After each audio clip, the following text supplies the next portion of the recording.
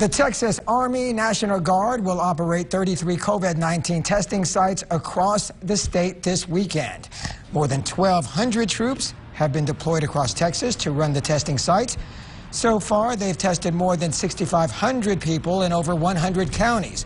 They're trying to reach rural areas that have limited access to testing.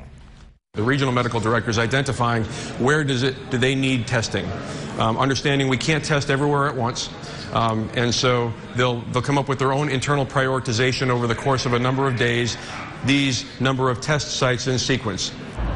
Again, one of these mobile testing sites will be in Ector County this weekend. You can find all the information on our website, yourbasin.com.